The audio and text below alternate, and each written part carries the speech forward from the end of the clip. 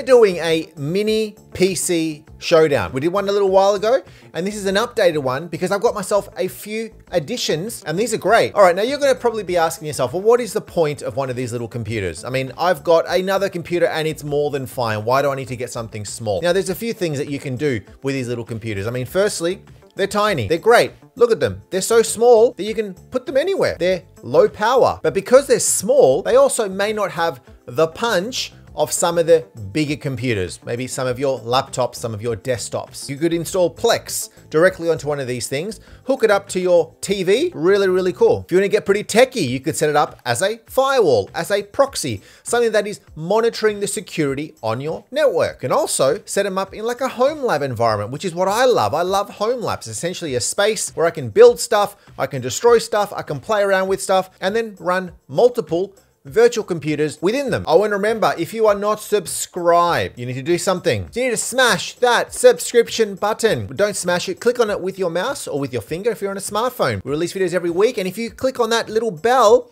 you'll be notified when new stuff comes out. So please do that. What have we got? These are called Intel NUCs. Now, these are something that's been around for a very, very long time. They make CPUs and things like that. Well, they actually also make computers. They're small, they're powerful.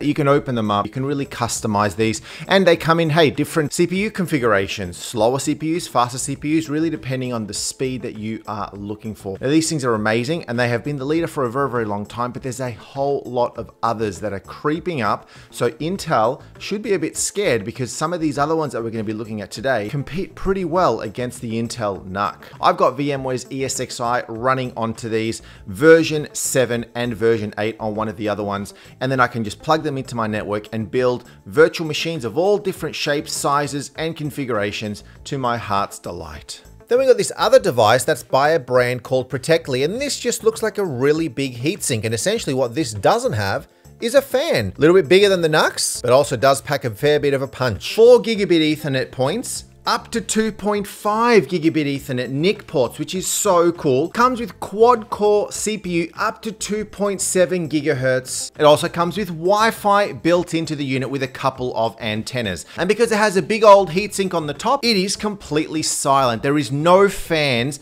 for this unit, but this unit is sturdy, it's hard, it's metallic, it's heavy, it feels really, really good quality. I set this up again with VMware's virtualization technology so that I can install ESXi and build a pool of Windows Linux boxes so I can really get the most out of this unit. We've got a tiny one here. This is by a brand called Umbrel. This is the Umbrel Home. And look at it, it is so small. I mean, if you've ever looked at any other sorts of mini computers, well, this is probably one of the smaller ones.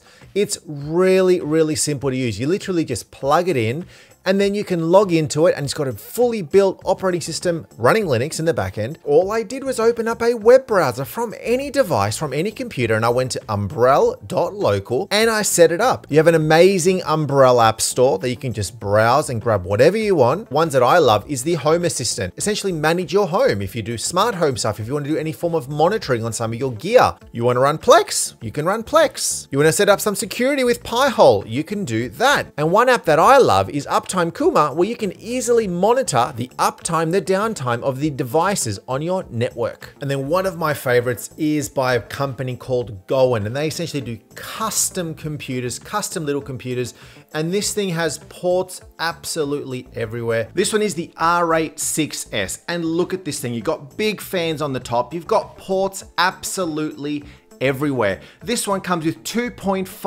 gigabit Ethernet ports. Not one, not two, but 3 of them. You've also got a couple of SFP slots. How amazing is this? You can add additional SFP modules, get 10 gigabit Ethernet, throw in some fiber channel.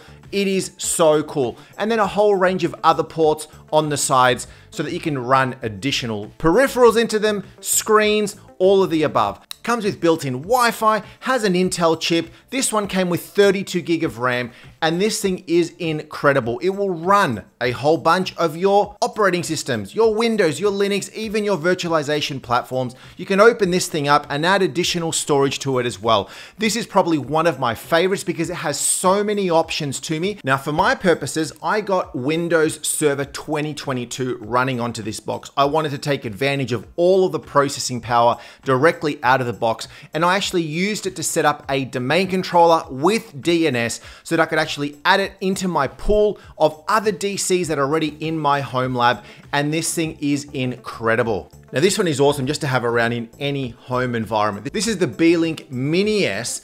Comes with an Intel processor, DDR4 RAM, Wi-Fi. My CPU came with 3.4 gigahertz. I got 16 gig of RAM, up to 2 terabytes of storage, dual displays, support for 4K. It has everything. Now I've got this installed with Windows 11 running my CCTV environment. Now the EliteDesk has been around for a very, very long time. HP, of course, you know them. They do a lot of stuff. So you know that this thing is going to be good. Now my one is a little bit older, but the newer ones are up to Gen 9 now.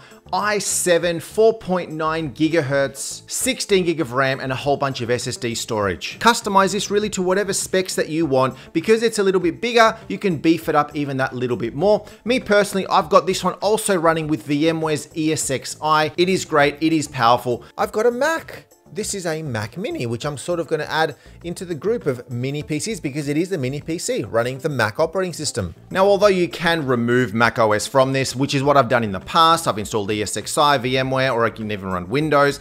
The Mac is brilliant because it just comes out of the box. It just works. Mac, of course, Apple are really good at marketing the thing to be really, really easy to use, and it is. And it's one of those perfect companions that you can add into your environment, hook it up onto the back of your TV, run Plex, run all your videos, run your web browsing, all from this one single device. And of course, because it's Apple, it's designed really, really well. Beautiful, sleek design. I love them. Now let me tell you about this thing, the Zimaboard. It is a single board server. Wow, this is so cool. It looks like just a big old heatsink, but it's not a heatsink. It's got a quad-core CPU up to 2.2 gigahertz, dual gigabit Ethernet. Now all these ports are on the outside to run additional hard drives. SATA hard drives right on the outside, PCI Express cards right on the outside of the board. So it's like a built-in motherboard heatsink all in one. This is brilliant because you can set it up with your own VPN, set it up as a firewall, set it up as a home server, media server, a NAS, whatever your heart's content. In my case, I've installed Linux Ubuntu onto it, and it is just a cool little device. I've got it running with pfSense, which is like a open source firewall.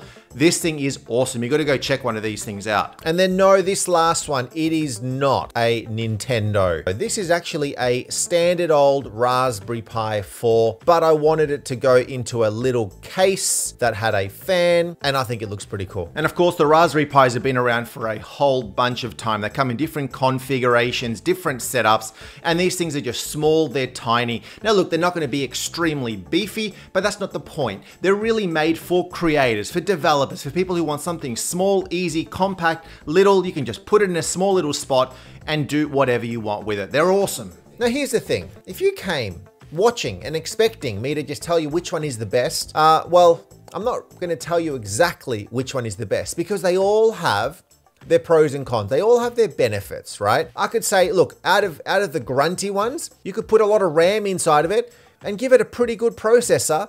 It'll do the job, but it'll cost you a fair bit. And it's also a little bit bigger, a little bit heavier, and it's gonna run a little bit hotter, which means it's gonna use a little bit more of your electricity. But then you can go for something smaller, like a Raspberry Pi. I mean, the Raspberry Pis, there's a reason why these things are so popular. They're super tiny, you can put them anywhere, but you're also not gonna get the grunt out of them. If you just want something simple, if you have a specific thing that you're wanting to do, let's say, for example, all you wanna do is you just wanna play some videos. You want it to become your media server. Home automation stuff, control some of your monitoring to make sure your network's running healthy.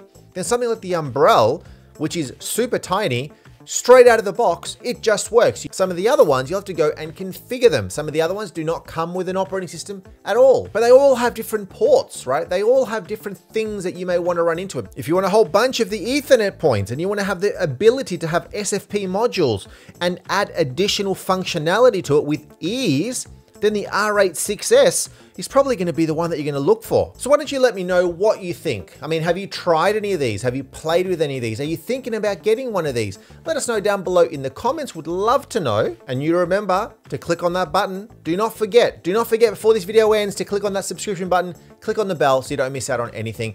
And stay tuned for the next video where we continue talking about all things tech. We'll talk to you then.